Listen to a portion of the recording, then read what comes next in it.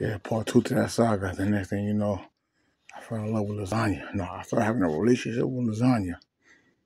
And crazy part is, let me tell it slowly, y'all. You know, my friends, they knew a girl named lasagna. Nice, beautiful. So I was like, yeah, man.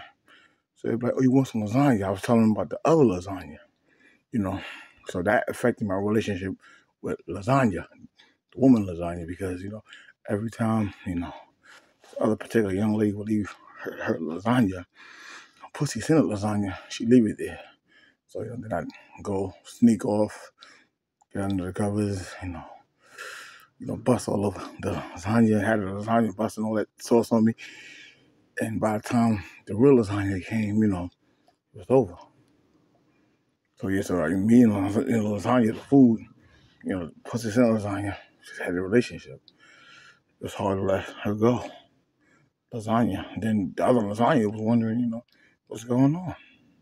You know, she had nothing to worry about. She just lost out to,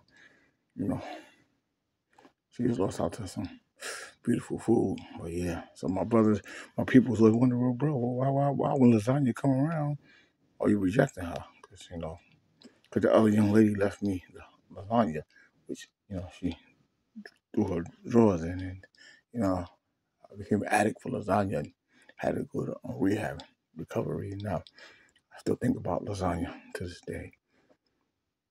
I just, whenever a young lady make me lasagna, or my wife or whoever, I just tell them, please, don't throw your underwear in there. Don't throw your thong in there.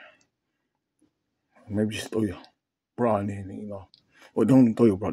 Don't throw anything in. Just make the lasagna for me. Yeah. Just throw your lasagna in. It's more.